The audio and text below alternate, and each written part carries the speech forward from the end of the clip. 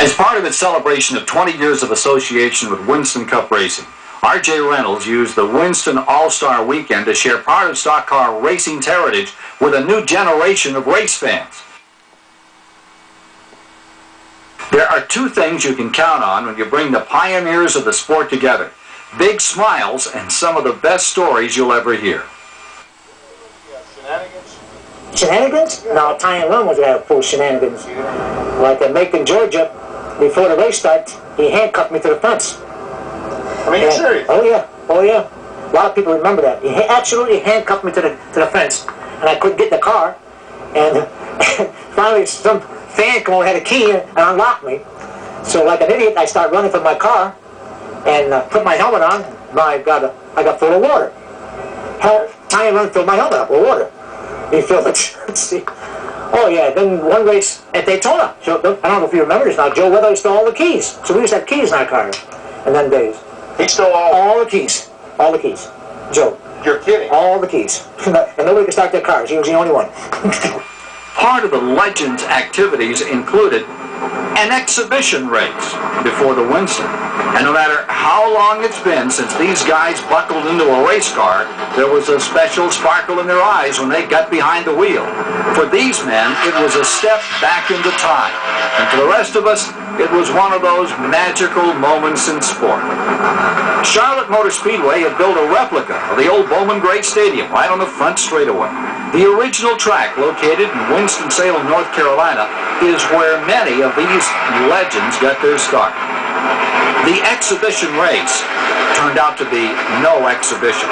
Driver after driver tried to move to the front. The years dropped away.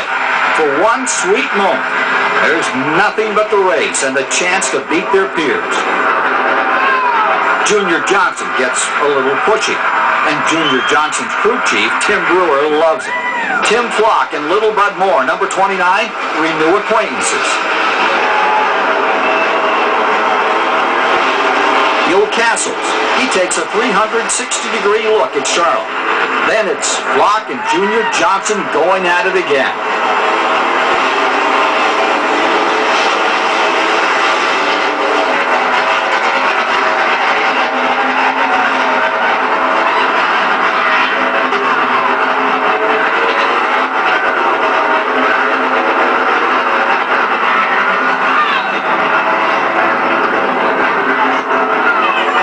Allison tries to make it three abreast on a two-lane track.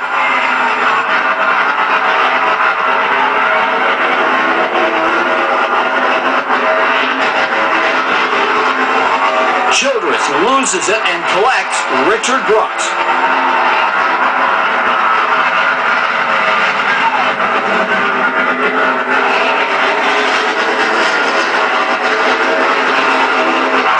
Cale Yarborough has his familiar Holly Farms yellow car at the front, but a menacing Elmo Langley beats and batters his way to challenge Cale for the lead.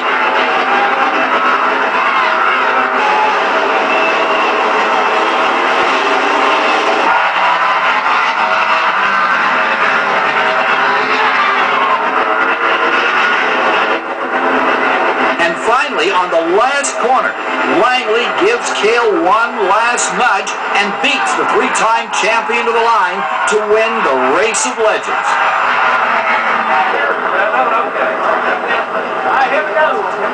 Langley visits victory lane in a moment he'll never forget, as all the legends share the podium with him. Old Elmo Langley won't be the only one here who remembers this day. It's